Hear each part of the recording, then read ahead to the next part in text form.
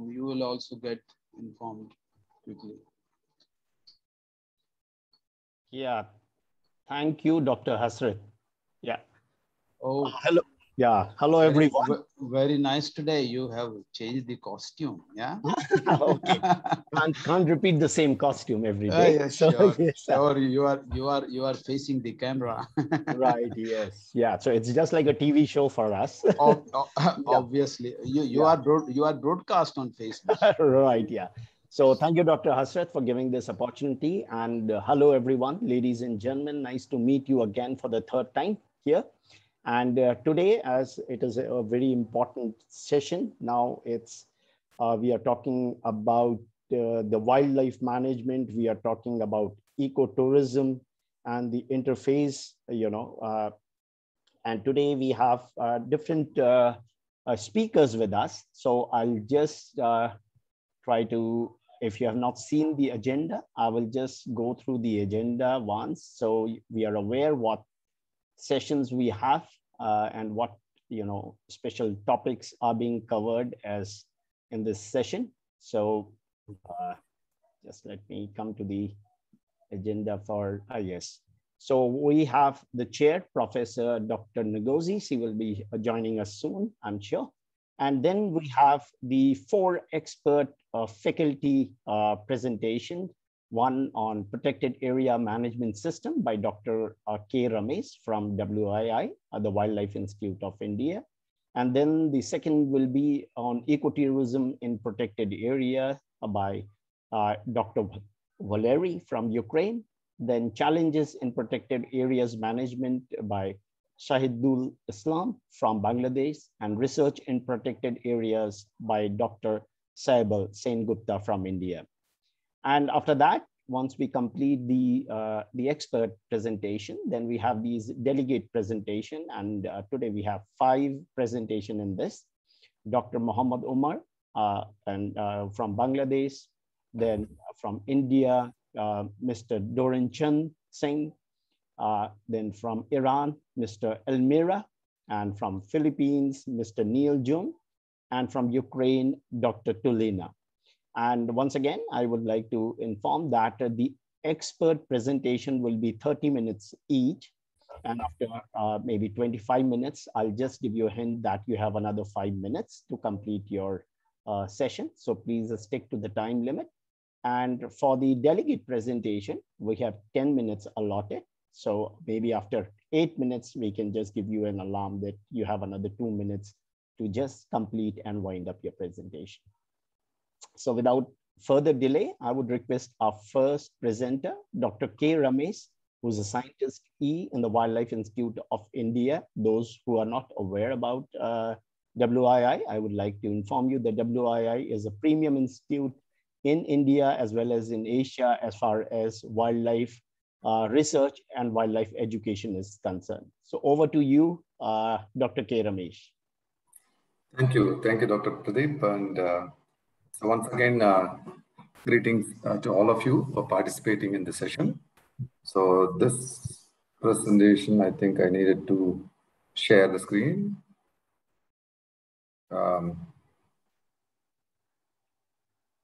Can anyone confirm whether it's yes. visible?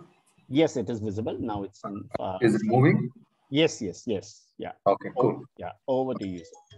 Thank you. So my lecture today, I think as I understand, I have 25 minutes. I'll try to finish so that we can have more time for discussion. So it's about protected area management system, but then I'll be giving you an overview of how things are and what are the system in place and what we need to do. So I think my lecture will include the bit of historical perspective and kind of current perspective on what we might need to do. So before moving into, I mean, of course, I would be taking a lot of examples from India, and it's important to give the background information, to give the perspective. So India is one of the 17 mega biodiversity countries of the world, as all of you know, and you also know those countries which are those 17 mega biodiversity countries. As you would see, most of them would actually be represented in Asia and Africa. So of course, we also categorize called mega diversity countries. So it's in Asia, it's India, Philippines, Malaysia, Indonesia, and China. So in terms of the definition, for those of you, you probably don't know what exactly the mega biodiversity means. It's basically the countries that have a 70 to 8% of the world's species pool. India being a kind of a very interesting position, and because of the way evolutionarily, the geologically it evolved and joining the mainland, because it is positioned itself in the junction of three major realms, okay? Palearctic, Ethiopian, and Oriental. So basically that put together the flow of species assemblage, and India having its own indigenous fauna probably, which actually carried long time back. But then as we know, because of this confluence position, we have the species representation from all these realms. So that makes India to be much more special country to have all the species composition. Among the kind of diversity, you see this number of species that we have here. I think we have about 26 recognized endemic centers for flowering plants, 30% of the world's flora, and 7.3% of global fauna. It's a humongous species pool. And you see the statistics here for the angiosperms, butterflies, fishes, amphibians, reptiles, birds, and mammals. These are basically the list which probably can be added more, and people are adding every day as we discussed. The notable wildlife values of India, because if I talk about India, I cannot miss talking about tiger, because India supports more than 70% of the global tiger population. We're talking about wild population, not the captive one. And we have about 60% of Asian elephant population. So this basically means that while India can be proud of having these species in this many number, but we also shoulder a major responsibility towards conserving them. So nearly 80% of the one-horned rhinoceros population is in India. Only subcontinent to have wild buffaloes, swamp deer, Asiatic wild ass. Exceptional mountain ungulate diversity with 19 species of them. Many subspecies occur as single population. So like lion, I mean, lion is also found in Africa, but then the subspecies Pantherus persica is actually found in a very small population in the western part of India. We have Kashmir stag or hangu, which is found in the Himalayan mountains, the Kashmir part of the Himalaya. Then we have Manipur brown antlered deer is found in the eastern part of India. Then we have hard-ground Barasinga, which is a swamp deer, which is found only in central India part. And we have very common species because India is also known for maintaining the common species, because conservation point of view, protection point of view, maintaining common species is important. This is another one as an which is wild species I talked in the previous lecture. This also is a conflict species and more of an edge species. So coming to the protect area management system, I think India is probably one of the very few countries which followed the scientific principle of establishing a protect area. So we had this, the biogeographic zone classification. This was done through a scientific process and expert assessment, making India into 10 biogeographic zones. So these are the Trans-Himalayas, the Himalaya, desert, semi-arid system, Western Ghats, Deccan Peninsula, Gangetic Plain, coast, Northeast, and islands. So these are those kind of categorization that the experts have been able to do. This is one of the classic document that we have, which was to guide the protected area distribution. Earlier, the protected areas were distributed based on known the sites for species significance, or sometimes it was also converted hunting grounds. So in order to ensure that representation in the protected area management system, I think the biogeographic classification was very much necessary and was done. Even today, it is kind of guided by this principle. There are, of course, improvements that many of the experts are seeking to see what exactly the biogeographic classification should be. Nevertheless, this categorization is the guiding principle as of now. To give you background what these biogeographic zones are, because these biogeographic zones actually represent each of the system and have its unique species. And if you go to the Trans-Himalayas, you will find the snow leopard to be the key species, and then black-necked cranes. And in the Himalayas, you have this mountain temperate region, which is categorized into 3 parallel zones. And even elephants, from elephants to paw fowls, jungle fowl, and some of the species like rhododendron is very prominent. Then go to the desert and you have unique species and the system and the people. I mean, each of this categorization also talks about not only the species, the cultural aspect of the area, because that is a human dimension to this whole relationship with this protected area management system. And the semi-arid system, as I mentioned, it's lion, and you have blackbirds and chinkara. And Western Ghats is an endemic system, is long stretch, starting from the western coast, in the Gujarat to all the way into Tamil Nadu and Kerala. And we have rolling meadows like sholas and endemic Langton macaque, Nilgiri tar, and elephant. And we have Deccan Peninsula dominated by tiger and gaur and some of the species.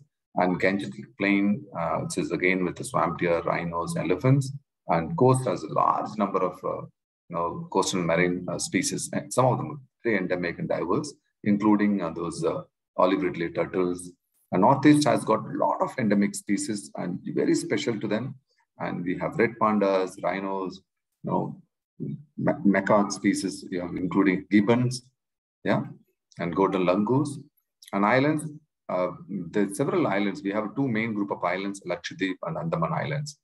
So the problem with all this protected area management, because see, these are the background to this, but then why we need this kind of set-aside management, although it is driven by the global the concern for setting aside the area for conservation, starting with the 5%, 15%, now we're talking about 50% area, whether that's practically possible or not, but that's the agenda that we all have. The reason being, this is classical. So you can see this with the human population increase, where we have lost is only on nature.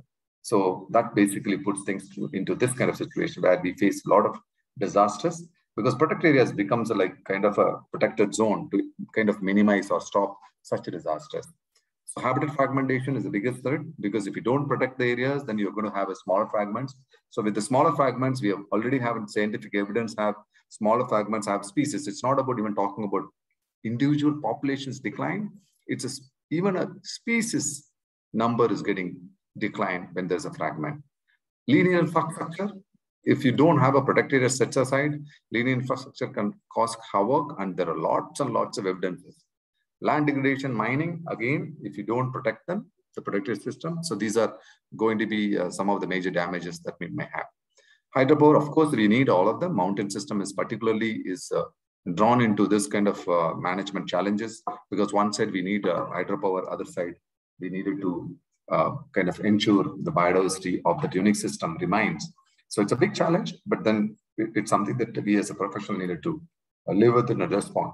And the human interference leads to resource conflict. So the resource conflict causes the negative response, and including the disease prevalence, which is something that we needed to take note of, because how the protected area system can actually allow this to be handled. If you don't have them, this which I talked about, the blurred interface can actually cause havoc even in terms of pandemic.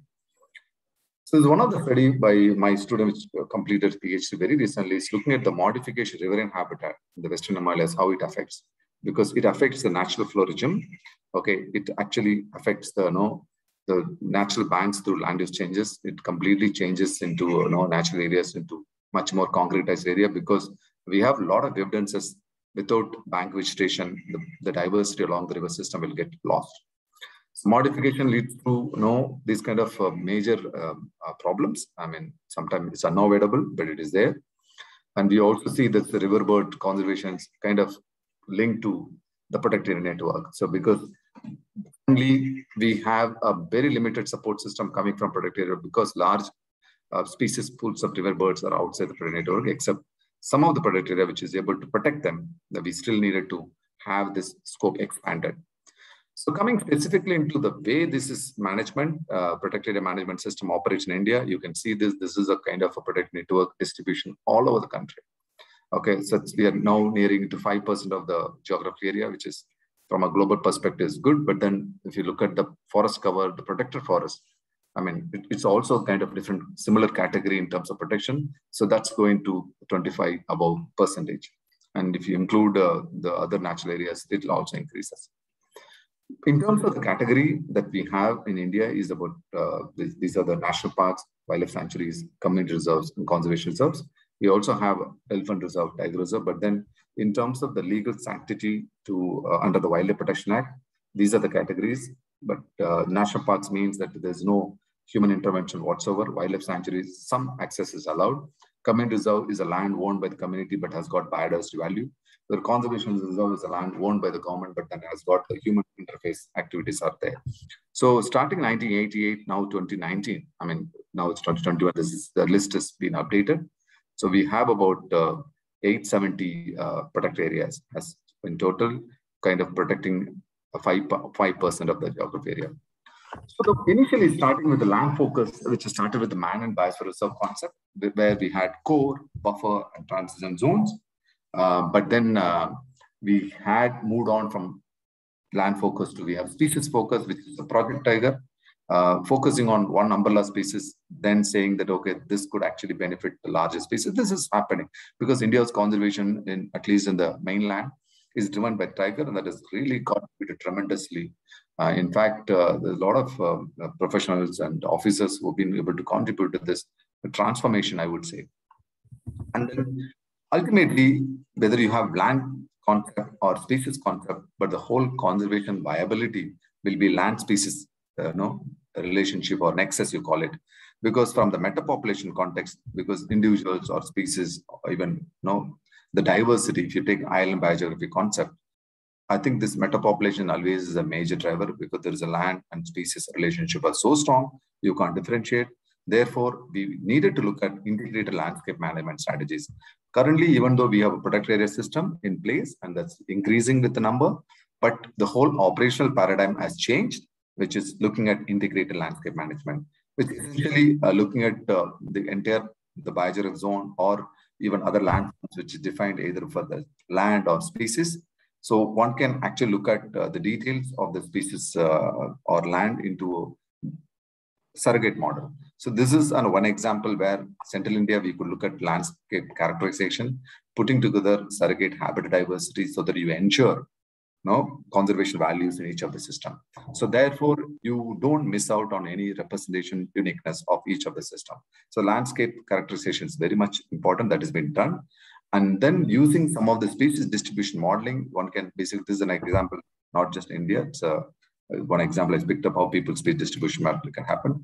But ultimately, putting the land and species together, the spatial prioritization, this is not a new concept. It is there for setting aside a protected area, but for even within the existing landscape, one can identify where your priority areas can go. So taking a protected area context, protected area being the center of the conservation value, or it's I would say it's a reservoir. I mean, it's more of an area which we basically preserve, but then doesn't mean that area outside is less important. So this landscape concept takes this into accommodation and then allows for us to expand the vision and scope of conservation to a large landscape. Because the decision-making had needed to actually look at alternatives, because we have a protected system, we are looking at the benefits, and we also need to look at what are the alternatives. That's where the whole large landscape integrated management strategy comes up, because we have a lot of wildlife values even outside the protected networks. Therefore, we look at alternatives, we look at uncertainty and look at high-risk consequences, look at interpersonal issues and complexities, because these are some of the elements which are very important in wildlife, in the protected area system and in a larger landscape system, because you need to visualize this large landscape system is kind of an integrated model rather than protected area and outside protected area, because part of this landscape, you have the protected area. But moving forward, it's also important to know how secure our protected areas are, because whether it's a climate change effect or all of the large-scale anomalous issues. So globally, there is a process that is being done.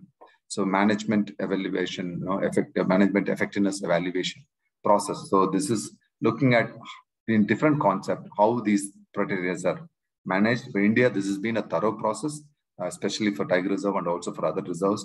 People are looking at different categories based on the scores. So one is able to categorize the protected area into very good, satisfactory, poor. This allows a manager to take note of and then look at very specific point where the score is affected. So then work around instead of looking at very general model when there is specific inputs that can go into the protected management. So which basically then allows us to focus on kind of a very focused conservation outcome, because in addition to the land and the species focus, I said, because there are species which live exclusive in protected area, there are species which lives beyond the protected area.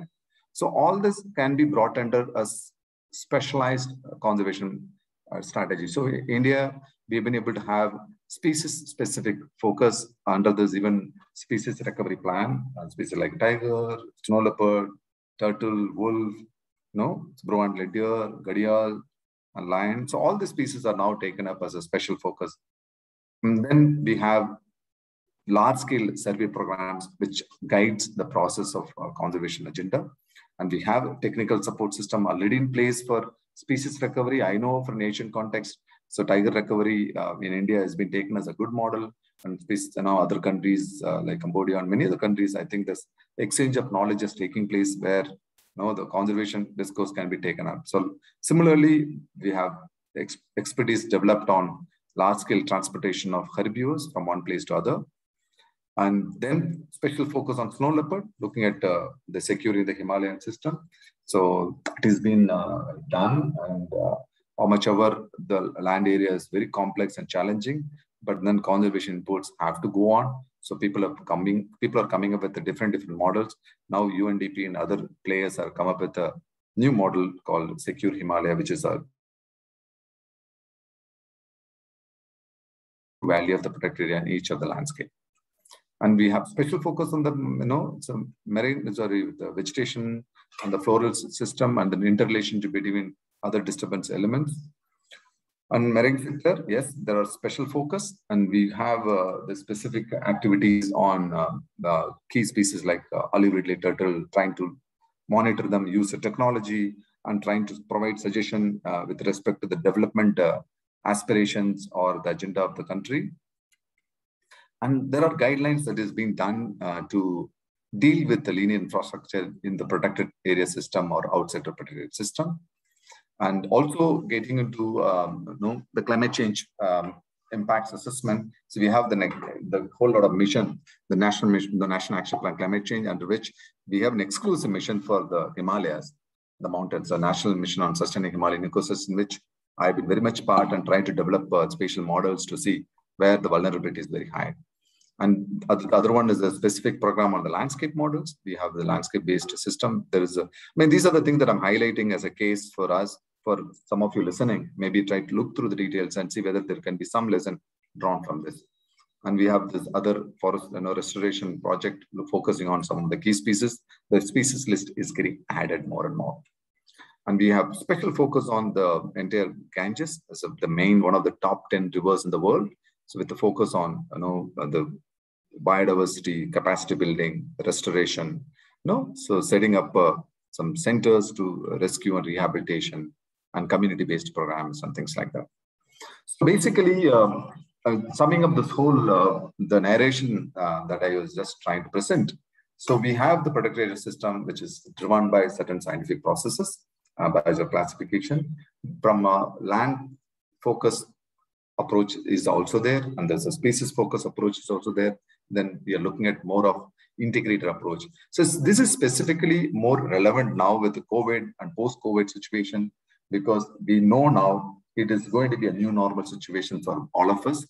And One Health, which is linking the environment health, the animal health, and the people health, is going to be One Health concept, which is evolving. So under the protected area system, or under the integrated management system that is going to be there, because this is allowing us to take on this adaptive management strategy, accounting for this new normal and One Health. So that's the kind of path that we basically looking at it. Ultimately, the solutions are going to be integrated nature culture solutions, because nature has its own strategies unless we allow for our own options. Suppose if the nature can have its resilience capacity, we really need to know what is a tipping point that we can play around with, because most of us play around with nature as if nothing is going to happen, but there's a lot at stake. So the attitude of us, the culture of us, the nature of us is going to be the deciding factor. Therefore, the integrated landscape strategy kind of amplifies the integrated nature culture solutions. Yeah, so that's the kind of take-home message I like to present as a protected area system management. So thank you, everyone. Yeah, for listening. thank you, Dr. Ramesh. And I think it was well within time. You still have time, but I think we will utilize that time for the remarks also. But thank you for covering and giving a detailed presentation on the protected area management. You talked about the 17 mega biodiversity, the different biogeographic zones, and also showed the lovely biodiversity of each biogeographic zones, and also the problems that are faced in protected area management system and the different protected area management programs that are being executed and implemented in India by ministry and by your institution, and also you have been part of these important programs. We have also been joined by our chair, Professor Dr. Ngozi. A very warm welcome, Dr. Ngozi, and I would request you to give your remarks, on Dr. K. Ramesh's presentation. Over to you. Hello everyone. Sorry I joined late. I'm sure I got the time wrong, but I was very happy to join in at a time where the critical aspects of protected area management were actually being discussed. I think everything with respect to protected area management is very critical because